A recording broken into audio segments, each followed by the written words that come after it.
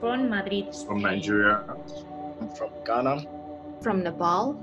I live in the Philippines. We all minimized the importance of the virus. We're out of testing kits. If like a huge outbreak comes in, like we don't have that infrastructure to treat that.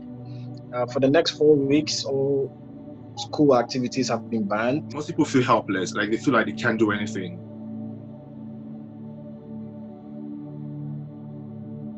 We really need to stay at home. We're sharing food, we're sharing resources, we're checking on each other. We have seen so many young people offering to buy groceries for older people that may get infected.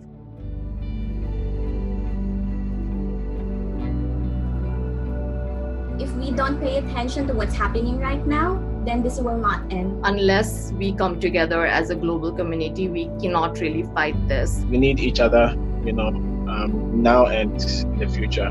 This is a time for us to embrace our humanity.